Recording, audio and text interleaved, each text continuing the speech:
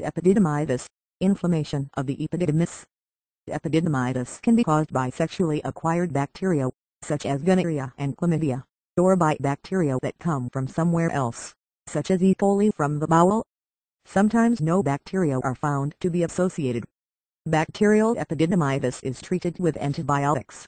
If no bacterial cause is detected, medications to reduce inflammation are sometimes helpful.